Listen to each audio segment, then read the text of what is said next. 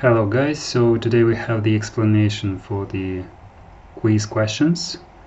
And first of all, there is a question about the physiological solution, which is 150 millimolar. And we have the sodium chloride here, which means the osmolarity will be calculated because we have two particles, so two ions. And we need to choose the solutions which are isotonic to this concentration of sodium chloride. And the part about the choosing all that apply was not included in a question, so you might have answered either A or D. And in fact, both are correct. And this question was going to be the multiple correct choice question. And as you can see, so the osmolarity of the sodium chloride would be 2 times 150 millimolar, and it is 300 milliosm.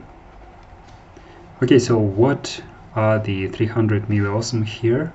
So glucose, because it gives only one osmotically active particle, so we have 300.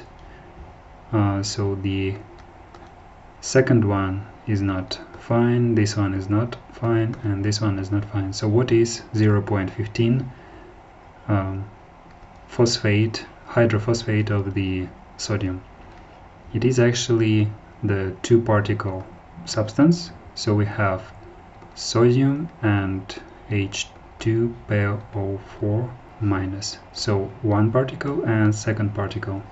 And because we have 150 millimolar concentration, it also gives us 300 milliosm. So the correct answers are A and D. So those who chose either of these answers will have the full mark.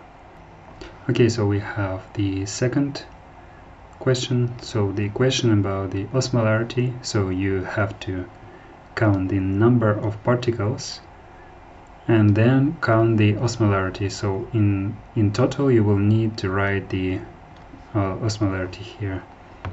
So sodium chloride will dissociate onto sodium and chlorine. The potassium chlorine will be like this, so potassium and chlorine. Finally calcium and two chlorines, so it's 2 plus and minus. So magnesium the same way, so it's chlorine and chlorine. Here we have sodium and the hydrophosphate. Here we have the sodium and hydrocarbonate. Finally we have the glucose as the single particle. So 1 here, 2, 2, 3, 3, 2, and 2. And now what we need to multiply this number by the molarity of the solution. So it's 250 milliosm. 2.5 times 2 is 5 milliosm.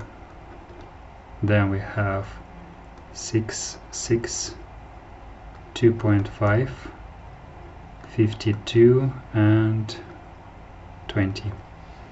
Okay, so when we calculate the total, it's 341.5 milliosm. So this is the final answer, and also you need to write these guys too. And we have one question from the previous quiz, so it's about the conversion. So we have 56 milliliters and 35 milliliters. And we need to convert them into picoliters here and microliters here. So first of all, let's determine what is milliliter. It is 10 to the power of minus 3 liters. Then the picoliter, which is 10 to the power of minus 12 liters. And microliter is 10 to the power of minus 6 liters. And of course, here you will need to to have this conversion, you have times 10 to the power of minus 3, and then divide it by the picoliters, which is 10 to the power of minus 12, so minus 12, and the answer would be 56 times 10 to the power of 9. So we have minus 3 and 3 here, so we can cancel these guys, so we are left with 9 only here. So when it goes up, it loses the minus. And for this guy we have 10 to the power of minus 3 divided by 10 to the power of minus 6. So here we will have 35 times 10 to the power of 3. Of course we have picoliters here and microliters here. This is not the end, and although many of you wrote the answer like this, it is not correct, because in scientific notation we cannot go more than tens, so 56 is not the right way to show the answer here. So we need to move one decimal point here, so it becomes 5.6 times 10. Because we moved it to the left, we need to add one power here, so it's 10 to the power of 10 picoliters.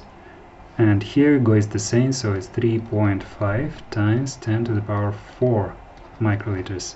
Again, why we do that? Because we are writing it in scientific notation.